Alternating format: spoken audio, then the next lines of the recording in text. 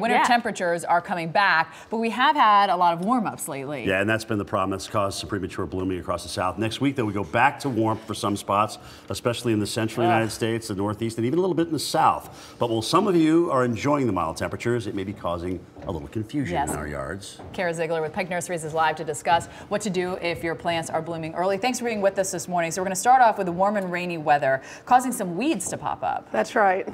So what do we do about that? That's the problem when it does get warm, is the weeds start to germinate. So the first thing you want to do is go ahead and get a pre-emergent out. A pre-emergent and a post-emergent. You put that out. It doesn't matter if we're having a lot of rain because it needs to be watered in. Right. And that'll keep the weed seeds from germinating, and it also will kill the weeds that are coming up right now. All right, good stuff. We've got 3 plants here, which are beautiful plants. Some of these should be blooming this time of the year. Some of them should not. Which one doesn't belong, or which 2 don't belong? The loropetalum here does not belong. This is a good 4 to 6 weeks before it really should be blooming, and this azalea as well. We are 2 months out for that. Okay, so what we have underneath here, though, because that cold air is coming back. I know Jim showed the warmth, but we still have all of February to get through and March as well. How well did these cloths work opposed to plastic, or what is the best thing to do to protect our plants? You need to do the cloth for sure. So you want to put the cloth down. So if there is a hard freeze in the forecast, you want to cover everything with that frost cloth. You could do a sheet if you wanted to. You don't want to do plastic. Plastic will really damage the plant.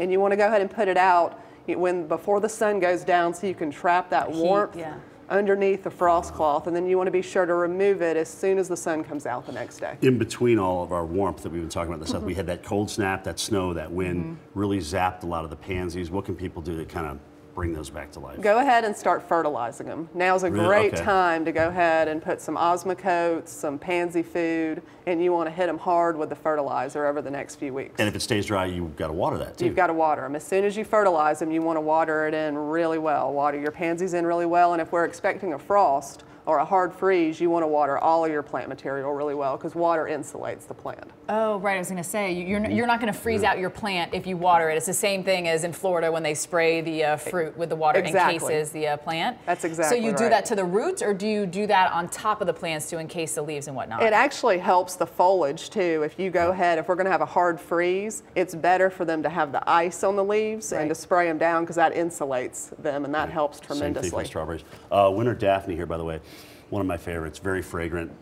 That's Even one of my you said favorites. it smelled up the whole car. So anyway, just a little. Better that smell than the other type of smell that can smell up the whole car, Jen. Gym bag. I have a feeling that plant's going to be the backseat of Jim's car before this is over. I just know how he operates.